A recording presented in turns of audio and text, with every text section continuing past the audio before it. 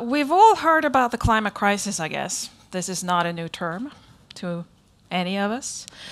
And I will talk a bit about the climate crisis, but from my perspective. But first things first.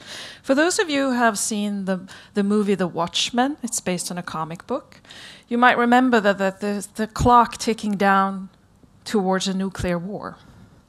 And you might also remember that there are superheroes in the world. The climate crisis that we're facing is, however, not a movie. It's reality and dead serious. And we, the people, need to be the superheroes. So the issue of the climate crisis is pressing, so much that the Bulletin of Atomic Scientists recently sharpened the threat of the climate crisis by pushing the clock forward to 3 minutes to midnight. And midnight represents our climate's doomsday. So it is obvious we need to do something about this. So why would a psychologist be interested in this? And how can psychology contribute?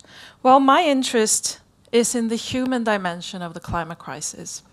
A climate crisis that is viewed as an environmental dilemma, or even a moral dilemma by many. And this environmental dilemma can be defined as a phenomena that we in academia call a social dilemma.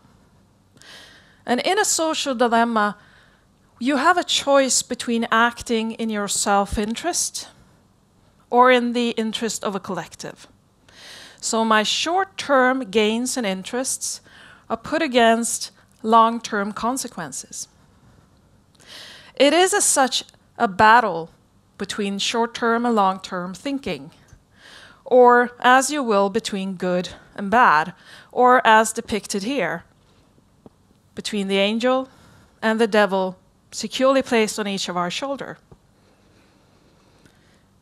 To give you a better view of this battle between this angel and this devil, let's start with the devil's short-term thinking.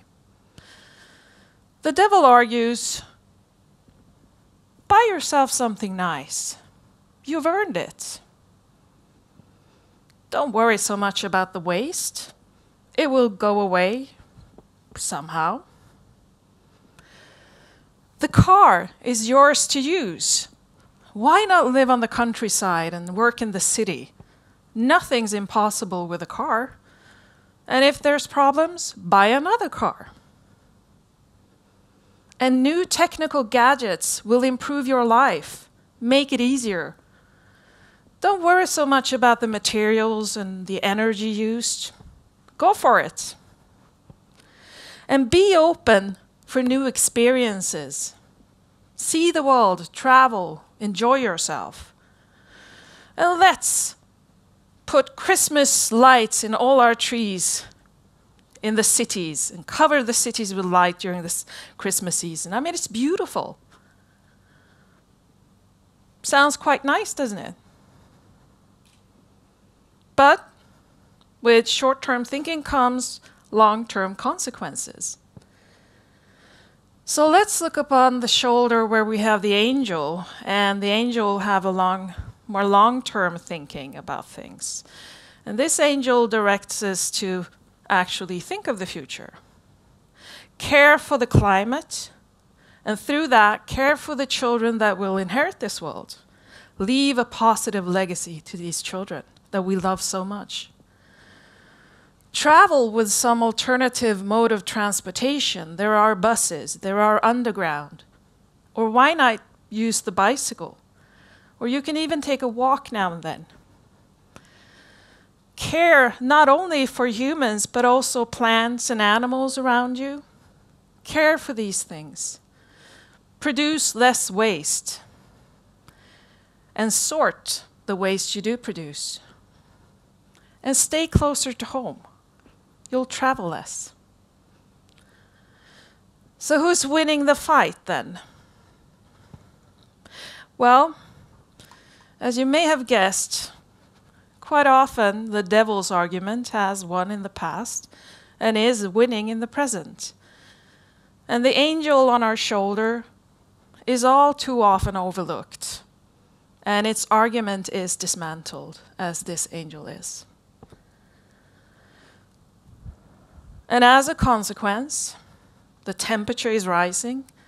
The month of March this year, 2015, was the warmest March globally that has ever been measured since they started measuring in the late 1800s. And also, the weather is getting more extreme. We can see it on the news quite often about extreme storms and other extreme weather. And as I said before, the clock is ticking. Midnight is closing in fast. So, can we do anything about it? That's the big question, the $10,000 question. Well, yes, we can, as a famous politician once said. But there is always a but. We shouldn't kid ourselves. It's not going to be easy. There are big changes that need to be done that will affect both our lives and our everyday activities. So the question is, which way do we turn? What behavioral changes are needed, and how do we get there? In my mind, we have two ways forward, and that is either by nurturing our bad conscience or by turning back in time as a way to save the future. So why nurture your bad conscience for a sustainable future, you might ask? Well, that's a good question. Well, it's all about internalizing your basic collective values. That is, when we hold values such as equality, social justice, unity with nature close to our heart, and use them as guiding principles in our lives. These collective values have the potential to activate a personal norm. And when activated, this personal norm is manifested as a perceived personal moral obligation to do something, in this case, about the environmental problems. Still not getting it? Why the bad conscience? Well, when we don't live in accordance with our held values, our collective values, we go against our own moral convictions, hence the bad conscience.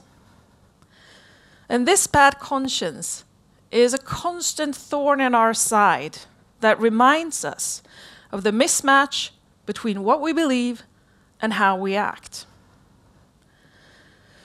And I believe we need to make use of this bad conscience, because together with a high level of environmental awareness, an activated personal norm is a very good start toward behavioral change.